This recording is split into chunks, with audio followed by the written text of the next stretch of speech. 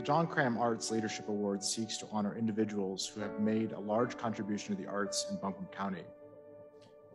I personally cannot think of a more fitting way to honor leaders in our community, and especially our creative community, than with an award that celebrates the attributes, values, and dedication that John Cram possessed. This award means that the vision, potential, and hope that John saw in Asheville 40 plus years ago continues with the next generation of leaders. And the Crammy goes to DeWayne Barton. Well, I want to say thank you, for everybody who made this hustle happen here. Art saved my life, so I'm committed until I die to the arts.